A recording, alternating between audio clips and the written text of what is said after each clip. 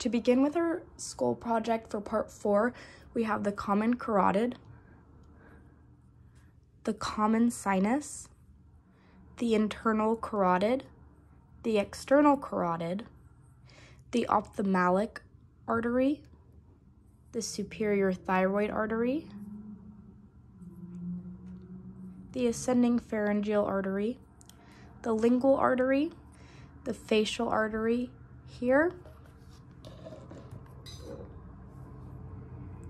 here, as well as here. The ascending palatine artery, the submental artery, the inferior labial artery, the superior labial artery, the angular artery, the occipital artery here, as well as here, the postauricular artery there and here,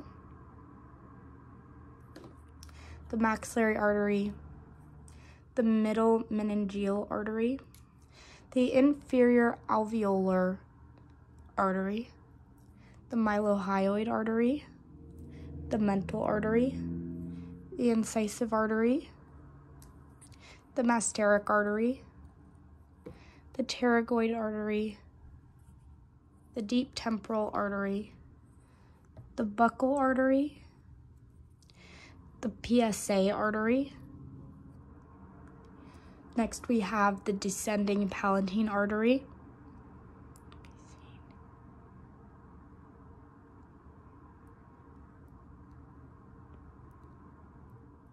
then we have the GP artery, the LP artery, the IO artery, the ASA artery, the MSA artery, the sphenopalatine artery, the nasopalatine artery, the superficial temporal artery, here and here, the transverse artery, the middle temporal artery, the frontal branch of superficial temporal artery, the parietal branch of the superficial temporal artery. For veins here, we have the internal jugular vein. We then have our facial vein here, as well as right here. We then have the submental vein, the inferior labial vein, the superior labial vein, the angular vein,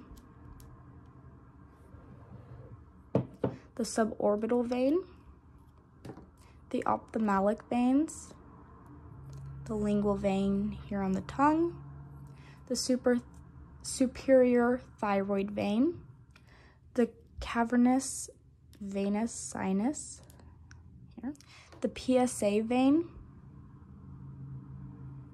the pterygoid venous plexus, the maxillary vein here, as well as here, the IA vein, the mental vein, the superficial temporal vein here, as well as here,